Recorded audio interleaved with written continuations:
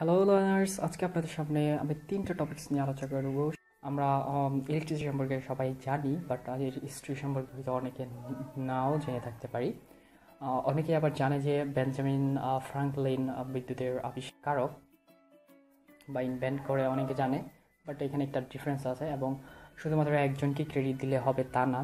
তো আজকে আমরা সেটি জানবো এবং ইলেকট্রিসিটি বলতে আসলে কি বোঝায় সেটিও আমরা জানবো এবং এই ইলেকট্রিসিটির ফলে কি প্রভাব হয় সেটাও আমরা শিখব। তো চলুন শুরু করা যাক।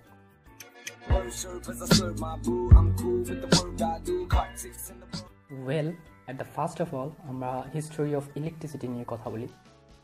তো আমি এখানে লিখে রেখেছি, কিছু কোটেশন লিখে রেখেছি এবং বলছি আসলে ইলেকট্রিসিটিটা কীভাবে আসলো। আমরা কম বেশি সবাই জানি যে বেঞ্জামিন ফ্রাঙ্কলিন বিদ্যুৎ এর আবিষ্কারক, বাট এটা অনেকাংশেই একটা রং কনসেপশন, বিকজ এই শুধুমাত্র একজনই কিন্তু এই বেঞ্জামিন ফ্রাঙ্কলিন বিদ্যুৎ আবিষ্কারক নন। কারণ তিনি শুধুমাত্র তিনি কেবল বজ্রপাত এবং বিদ্যুতের মধ্যে সংযোগ স্থাপন করতে সাহায্য করে। সো মূলত যেভাবে বিদ্যুতের হিস্ট্রিটি আমরা ডিনোট করে থাকি সেটা হচ্ছে প্রথমত 600 খ্রিস্টাব্দ পূর্বে প্রথমত গ্রিকরা এই বিদ্যুৎ সম্পর্কে ধারণা পোষণ করেছিলেন এবং তারাই প্রথমত বিদ্যুতের ব্যাপারে জেনেছিলেন। তখন তারা আবিষ্কার করলো যে অ্যাম্বার নামক একটি গাছ, যেটা পাইন গাছে বলে থাকে অনেক সময়, সে পাইনকে যদি আমরা রেশমি কাপড় দিয়ে যদি ঘর্ষণ করি তাহলে এখানে দুটির মধ্যে আকর্ষণ বলকে সৃষ্টি করে এবং এটি হচ্ছে আসলে বিদ্যুৎ, কিন্তু এটি ছিল স্ট্যাটিক বিদ্যুৎ। তাহলে আমরা বলতে পারি 600 খ্রিস্টাব্দ পূর্বে গ্রিকরা প্রথমত এই স্ট্যাটিক বিদ্যুৎটা আবিষ্কার করেছিলেন। এরপর 2 নম্বরে রয়েছে আমাদের উইলিয়াম গিলবার্ট। তিনি নির্দিষ্ট কিছু বস্তুর উপর ঘর্ষণের ফলে সৃষ্ট বলকে প্রকাশের জন্য ইলেকট্রিয়াস এই শব্দটি উল্লেখ করেছেন এবং সেখান থেকেই অনেকের ধারণা যে ইলেকট্রিসিটি সেটা শব্দটি উদ্ভাবন হয়েছে। এর কিছু বছর পরেই থমাস ব্রাউনি তিনি তার কিছু বই লিখেছিলেন, সেখানে তিনি ইলেকট্রিসিটি এই শব্দটি ব্যবহার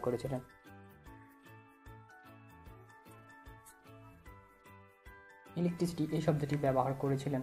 তো পূর্বে যারা এই সম্পর্কে রিসার্চ করেছিলেন ইলেকট্রিসিটি নিয়ে, তারা সবাই স্ট্যাটিক বিদ্যুৎ নিয়ে অর্থাৎ স্থির বিদ্যুৎ নিয়ে কিন্তু জানতেন। তো বেঞ্জামিন ফ্রাঙ্কলিন কী করলেন 1700 সালের দিকে, তিনি বললেন যে স্ট্যাটিক বিদ্যুৎ ছাড়াও একটি বিদ্যুৎ রয়েছে, যেটা আমরা বর্তমানে এসি অল্টারনেটিভ কারেন্ট হিসেবে জানি। তিনি বললেন যে আকাশে যে বজ্রপাত হয় সেটি বিদ্যুতের একটি রূপ।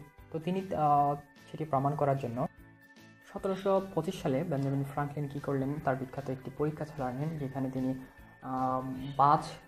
কালীন বৃষ্টির সময় তিনি তার একটি ঘুড়ি আকাশে উড়ালেন এবং সেখানে ঘুড়ির সাথে কিট স্ট্রিংয়ের একটি মেটাল কি বেঁধে দেয়, যাতে করে বিদ্যুৎটি সেখানে সঞ্চয় হতে পারে। এবং তিনি যেভাবে চাইলেন সেভাবে হলো এবং বিদ্যুৎ ওখানে জমলো এবং প্রবাহিত হয়ে নিচের দিকে প্রবাহিত হয়ে তাকে শক করলো।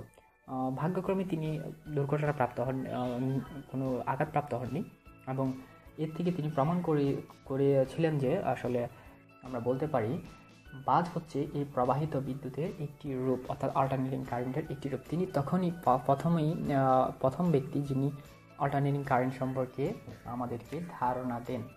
পরবর্তীতে এই বেঞ্জামিন ফ্রাঙ্কলিনের এই কাজ হতে অন্যান্য অনেক বিজ্ঞানীরা বিদ্যুৎ অধ্যয়ন করেছেন এবং এটি কিভাবে কাজ করে তার সম্পর্কে আরও বুঝতে শুরু করেন। উদাহরণস্বরূপ 1879 সালে আমরা সবাই জানি তার নাম থমাস আলভা এডিসন, আমরা থমাস এডিসন বলে থাকি। থমাস এডিসন বৈদ্যুতিক ভাল্ব, ইনক্যান্ডেসেন্ট ল্যাম্প তিনি আবিষ্কার করেছিলেন, উদ্ভাবন করেছিলেন এবং আমাদের বিশ্ব আজ এখনো পর্যন্ত আলোকিত। এরপর ইতালীয় আলেকজান্ড্রা ভোল্টা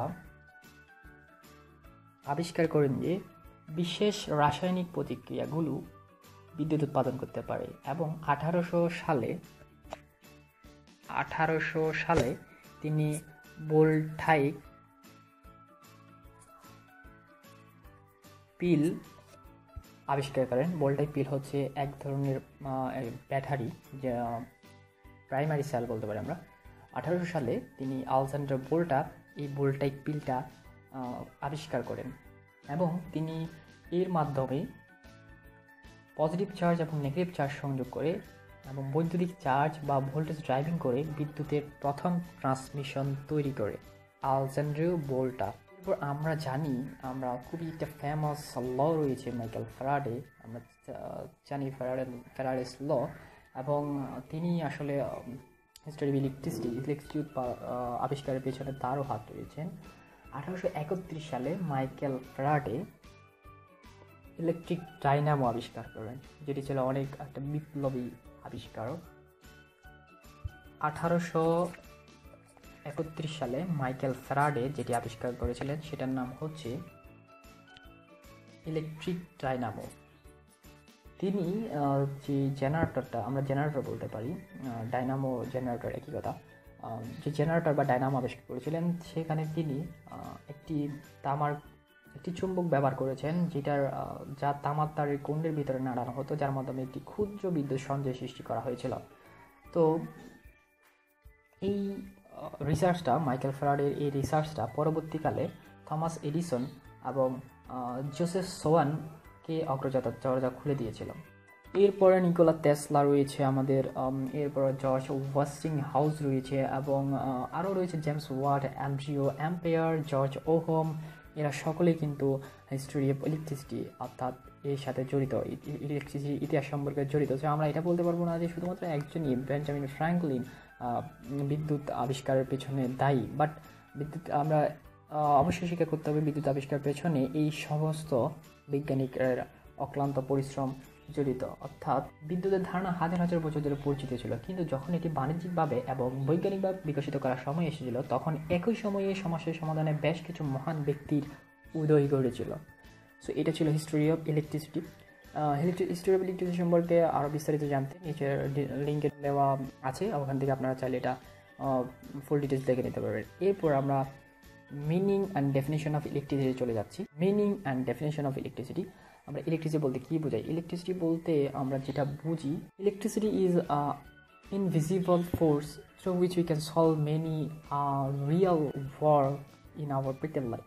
আমরা এই বিদ্যুৎ হচ্ছে একটি অদৃশ্য বল, যেটা আমরা দেখতে পারি না, ছুঁতে পারি না, এমন একটি বল যেটা দ্বারা আমরা অনেক প্র্যাকটিক্যাল কাজ, অনেক বাস্তব কাজ আমাদের প্রাত্যহিক জীবনে আমরা করে থাকি। এটা হচ্ছে মিনিং, ডেফিনেশনও বলা যেতে পারে। এরপর যদি আমরা আরও গভীরে যাই, তাহলে আসলে বিদ্যুৎ কী সেটি একটু দেখে নিই। আরও ডিপলি যদি ডেফিনেশন বলি, সেটা হচ্ছে electricity is the flow of electron সম্পর্কে আমরা কম বেশি জানি। তো electricity is the flow of ইলেকট্রনের আরও একটি কথা রয়েছে, ইন অ্যান সার্টেইন ডিরেকশন, অর্থাৎ একটি নির্দিষ্ট দিকে হতে হবে। বিদ্যুৎ হচ্ছে ইলেকট্রনের একমুখী প্রবাহ। যদি ইন সার্টেন ডিরেকশন, একদিকে প্রবাহ না থাকে, তাহলে সেটা বিদ্যুৎ হবে না।